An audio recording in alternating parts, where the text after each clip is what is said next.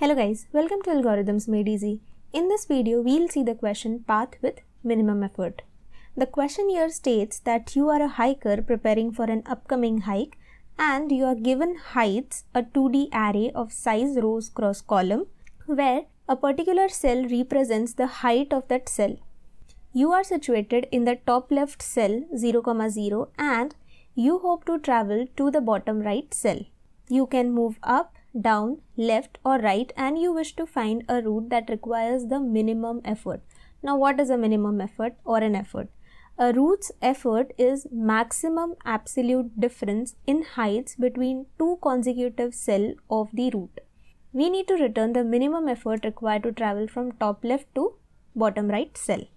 Now let's see the example and then we'll understand the question more. So, given this example, if you see, this is the designed path with output as 2. Now, why do we get 2?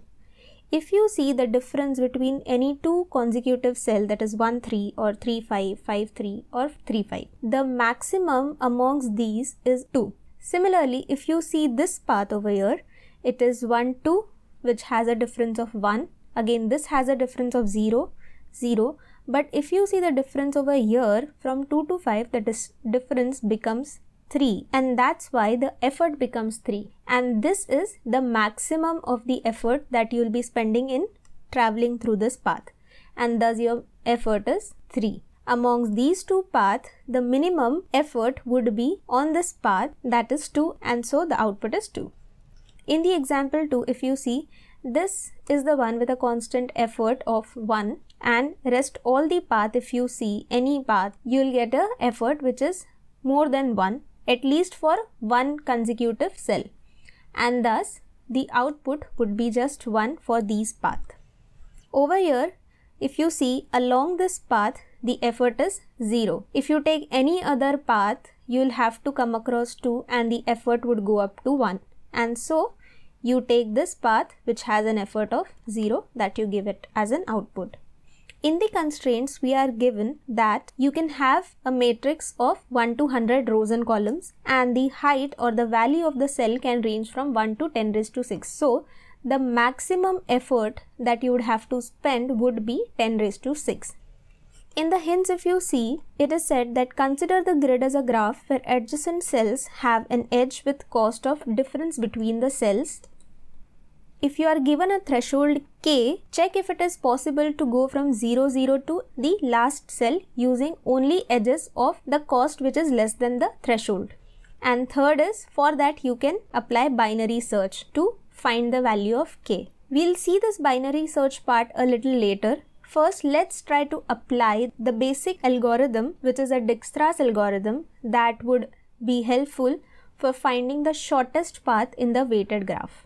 So let's just go ahead and see what this algorithm will look like. So I've taken this first example and let's just try to visualize what we were talking about as how do we find the output. If we go from this path, the maximum difference or the number that you are getting is 2. While if you are taking this path, the maximum number that you are getting is 3. Now the minimum of these two efforts is 2 and thus the answer is 2.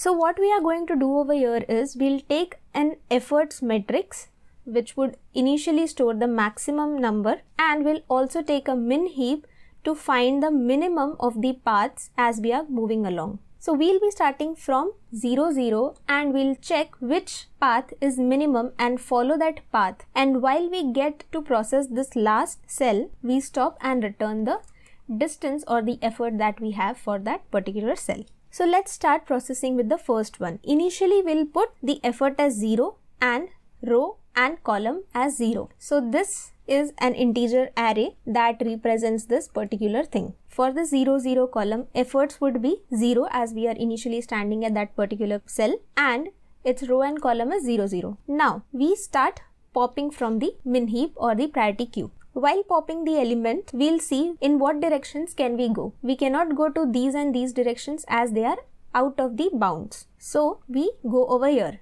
Now how is the distance calculated for these cells? The distance over here would be the maximum of either the distance of popped element or the distance that we can find by doing a absolute difference between these elements. So over here for 0, 1, that is this particular cell, the distance would be the maximum of 0 or the absolute difference, that is 2 minus 1, which would give me 1. So the maximum of 0 and 1 is 1, and so we keep this as 1. Similarly, for this cell, the distance would be maximum of 0 or 3 minus 1, which gives us 2, and so this becomes our final thing. And now we also need to check whether we really want to go to these cells. To check that, we'll see if we have this distance that is less than the distance present for that particular cell in our efforts matrix. Over here 1 and 2 is lower than maximum value from the integer, and so we'll be deciding to process these nodes further, and so we add those in the queue. With adding those, we also update the distance in the distance or effort in the effort matrix. Next thing we pop is the one that has the minimum distance in this priority queue. While we pop from the min heap, the one with the minimum distance should be popped, and this gives us this particular thing. From here we can go in this 3 directions, and similarly as we had calculated the distance, we'll calculate over here also. For 0, 2 it would be maximum of either 1 or 2 minus 2, which gives us 1. Similarly for 1, 1 it would be maximum of 1 or 8 minus 2, which is 6, and similarly for 0, 0. Now what are the nodes that we can process? We can process all the nodes, and so we add all of them in the priority queue and we update their distances in the effort matrix. Again we'll pop from the min heap, and again we'll check the distance and update that in the effort matrix and add the ones that we need to process in the min heap. We'll continue doing this particular thing till we reach our final cell. So over here in this particular case, we can see that we get a distance for 0, 1 and 1, 0 as 1 and 2. But if we see in our effort matrix, it is already filled with the same distances. So do we need to process them? No. We can just move ahead. And now again over here, the 2, 2 would need to be processed, and so we add that in the priority queue and move ahead. Now we take this one, and here we'll process the node for this particular cell, and we'll update the effort for this as 5 is minimum. How did we find this 5? 5 is maximum of either 2 or the difference between 3 and 8, which gives us 5. So we update this cell and we add the remaining values in the priority queue. Again we go ahead and pop and add whatever we need in the priority queue. Now again we do the same and keep adding the elements in the queue. Now this time when we pop, we get an element which is the last element, and as we have reached the last cell, thus we stop and we return the distance that is stored in the efforts matrix for here. So while we reached here, this distance got updated to 2, and that is our answer. So I hope you are clear with what we are doing in this particular approach. Now we'll go ahead and code this one. Okay, the first thing that we are going to do is take variables m and n that will represent the rows and column length.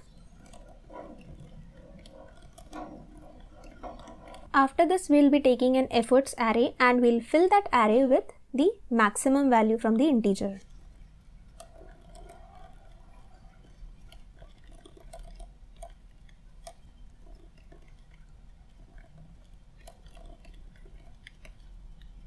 After this, we'll need a priority queue and we'll add the first initial value in the priority queue.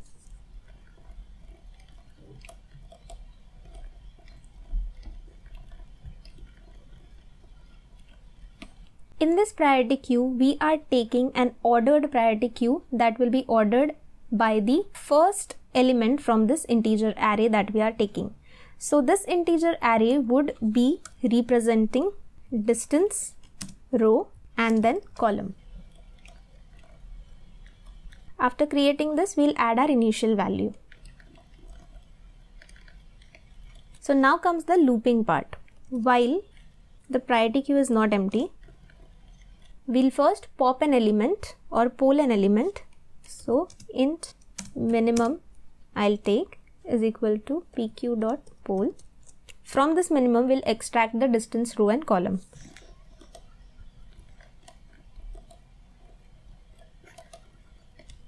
After this, we first check whether this distance is greater than or less than the effort value that is present in our matrix.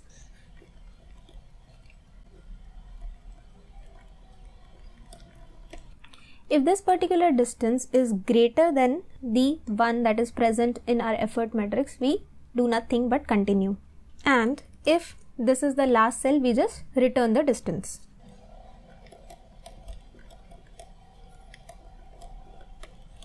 If this is not the case, we will be going in each direction. So for that, let's take the direction array.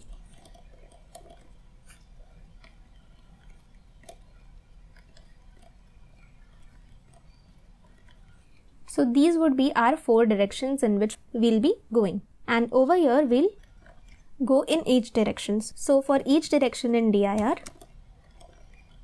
we'll calculate the new row and new column. So after that, we'll first check whether this new row and new column is in our range. So for that, we say if new row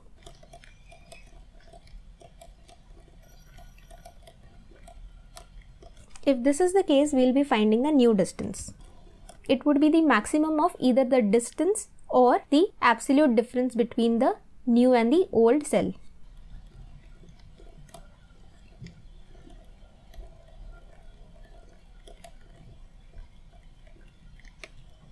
Once we have this new distance, we check if it is greater than or less than the value present in the effort matrix. So if this new distance is less than the distance that is present in the effort matrix for this particular row and column, we need to update it and add that particular point or cell in the priority queue.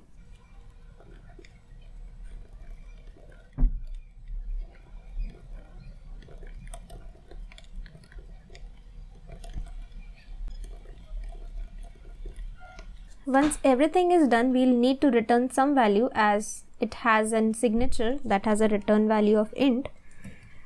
So we can return either 0 or -1 or anything. And that's all about the code. Let's run this and it gives a perfect result. Let's submit this and it got submitted. So the time complexity for this particular approach is same as what is there for Dijkstra's algorithm, which is E log V, and here we have E edges and E is equal to m into n, while vertexes is also equal to m into n. So the time complexity would be m into n log m into n, and the space complexity is m into n to store this efforts matrix. So now let's go ahead and see how we can use binary search for this particular question. So we can apply binary search in this because we have the lower and higher bound for the effort that could have been spent. The upper bound is the maximum value that would be in the heights array, which is 10 raised to 6. So we can take that value and we can find a threshold value for which we need to find a path in this particular heights matrix and see if we get a path, we can reduce the threshold and see if we get a path for that particular threshold.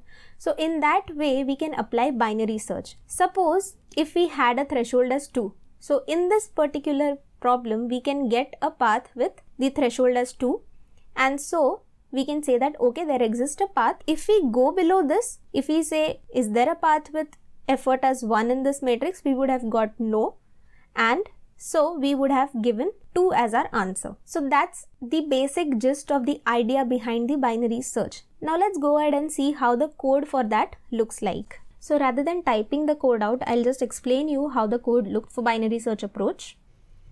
So this is the code. And if you see, we have the directions array that we had before. Here is the start, that initial start is 0, and this is the upper bound, which is 10 raised to 6. We have variables for m and n, and this is what we generally do in binary search. While start is less than int, we find the mid, and we have a boolean visited array over here to mark a position as visited, whether we have visited a particular cell or not.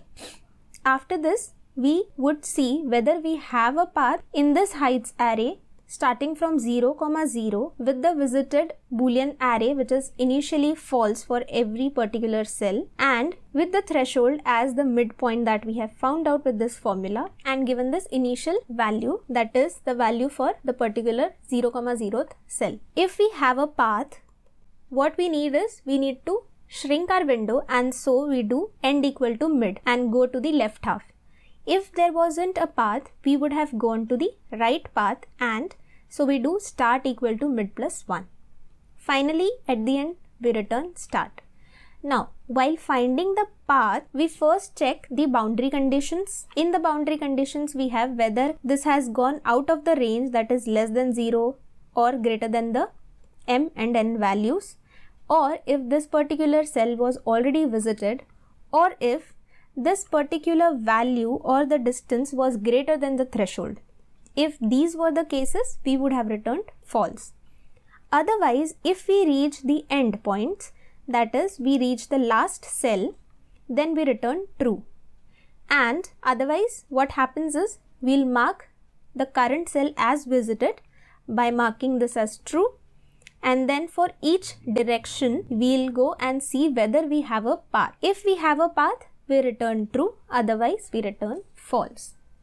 So let's run this code for all the examples, and this gives a correct result, and let's try to submit this code, and it got submitted. So the time complexity for this particular approach would be m into n, that is the number of edges, log of the maximum value that we have, that is this 10 raised to 6. And the space complexity still remains m cross n because we are taking a boolean visited array. So that's it for today, guys. I hope you liked the video. Thanks for watching, and I'll see you in the next one.